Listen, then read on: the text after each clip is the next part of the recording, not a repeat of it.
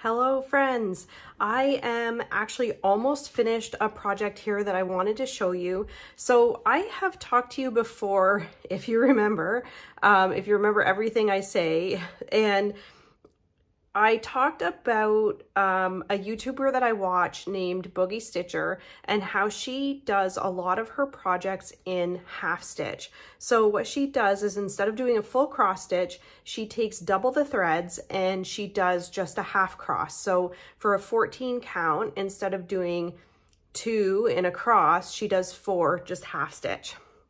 So I thought I'd like to try it, and I wanted to try it on a smaller project. So this project is from 7 Great, and I don't know if you remember me unboxing this. I'm really counting a lot on you guys remembering everything I've ever done here. So this is Shells of the Lighthouse, and this is a really small project. It's only 22 by 16. Let me go into down view and we'll have a look at it. Okay, so I'm actually almost finished this project, which is why I wanted to start recording before I'm completely done.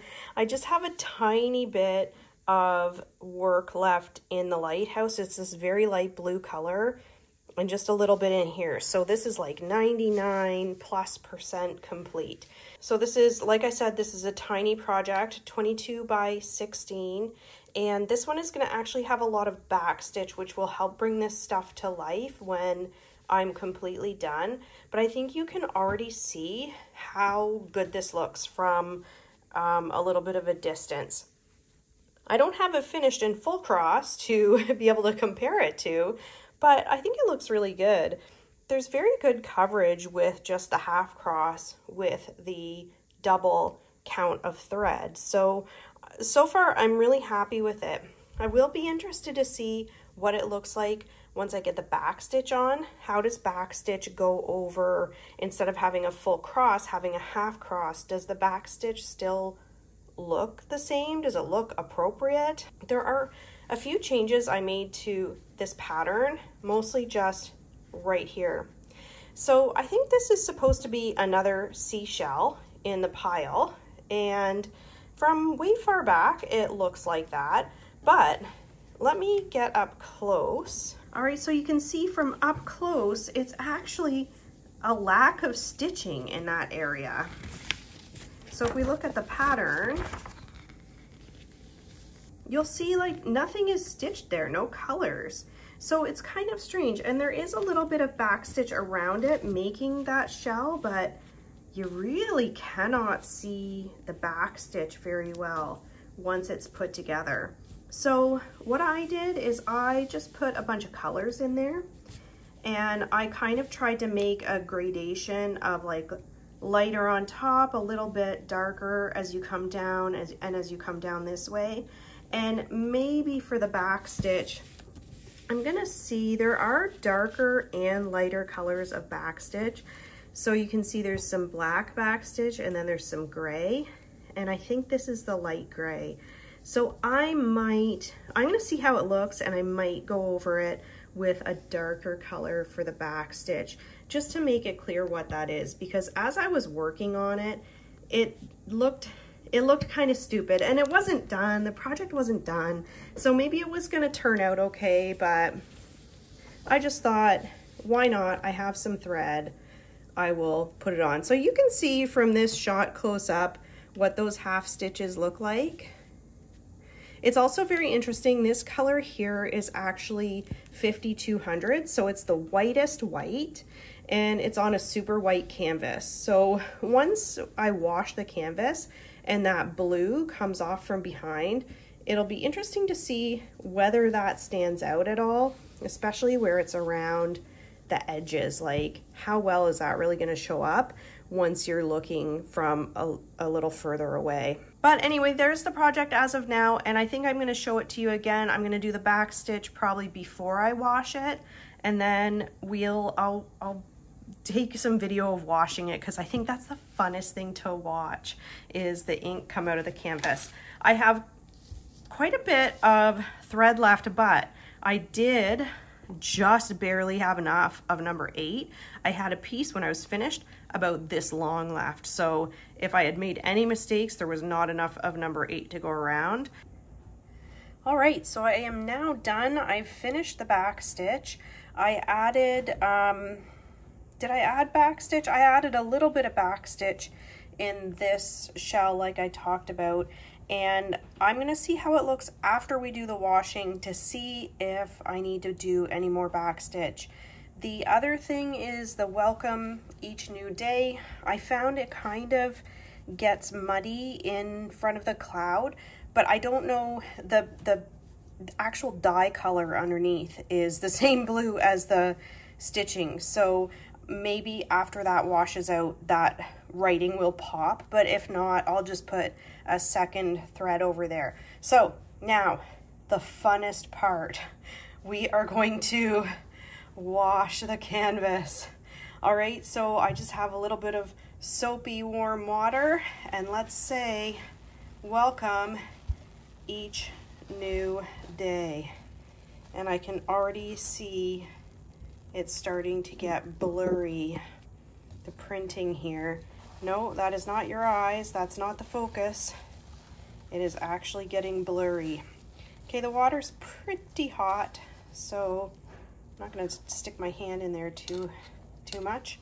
I'm gonna keep swishing this around, so I will, like already you can see the water turning a lot. I'm gonna swish this around a little bit. I'm gonna put you on fast forward while this soaks.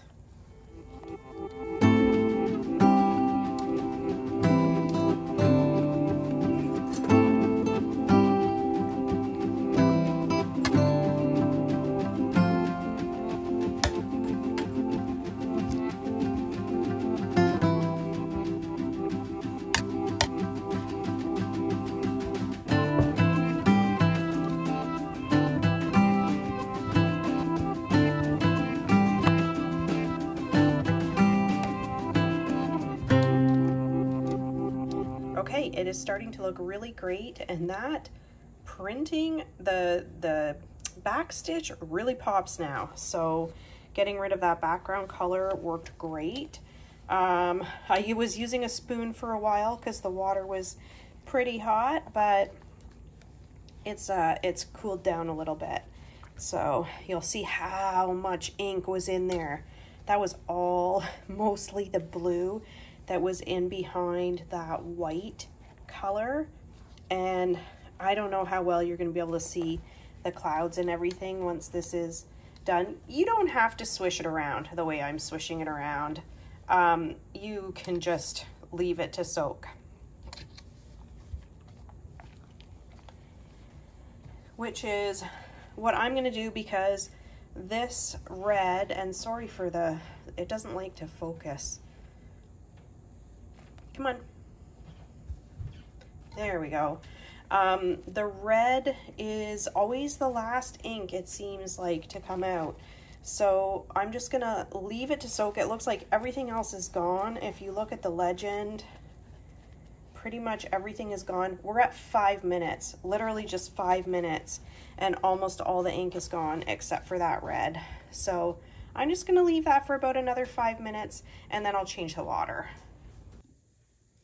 Okay, we are at almost exactly 10 minutes since I got this wet, and there is just the tiniest shadow of red still left. All of the symbols are gone, just the tiniest bit of red. So I am going to change the water. You can see how much ink was in there. Wowee. All right, so let me just get some fresh water. Here's some water ASMR for you.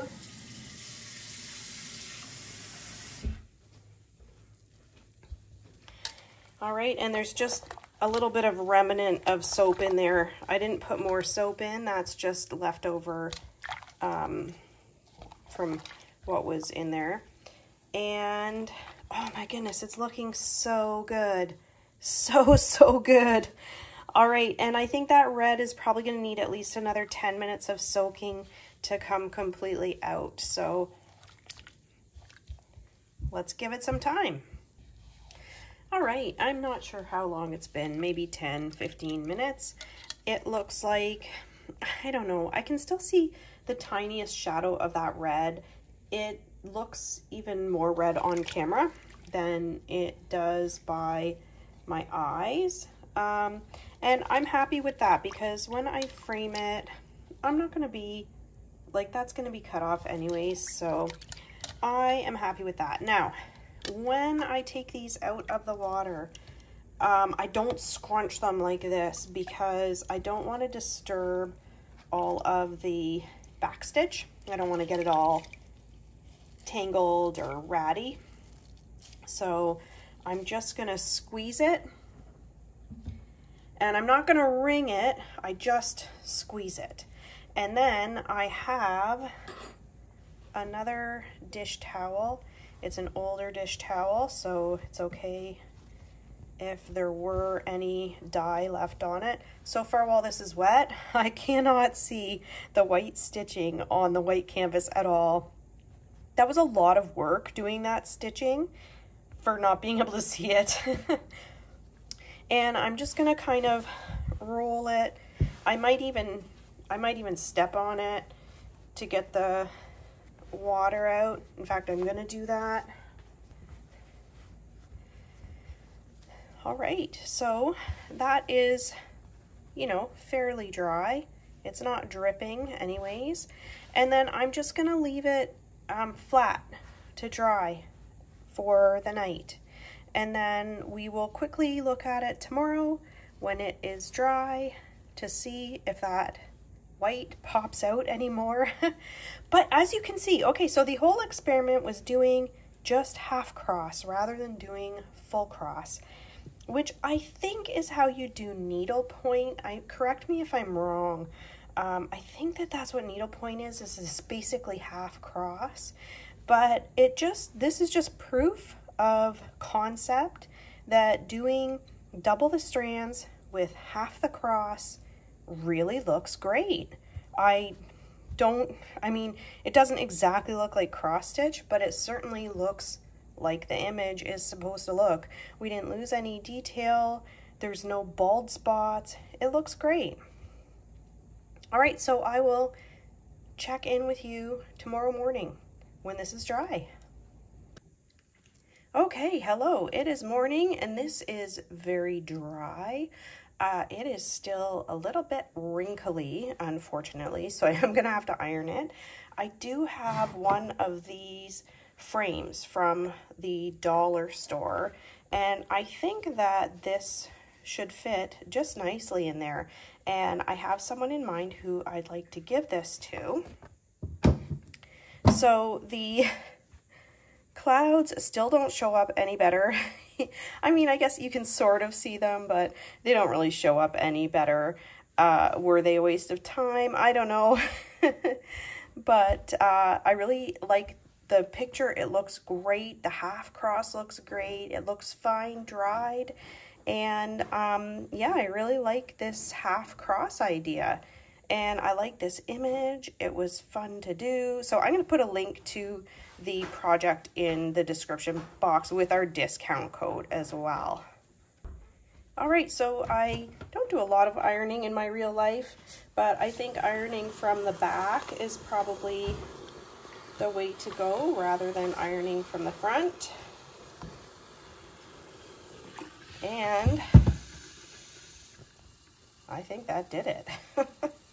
All right, it looks great. So the frame that I have is just one that I had on hand, and I don't know, it is a little bit heavy, I think, for the image, but that's what I have. All right, so the only issue here with framing is the glass and like the backing. The image is too big to get in there, and I'm gonna try first to just like stuff it in because I'd rather not cut the fabric because it is serged around the edges and I'd rather keep that intact. So let's see if this is gonna work. And then if not, then I will resort to cutting, and I'll try to keep it fairly even, fairly straight all of this is just a big experiment here.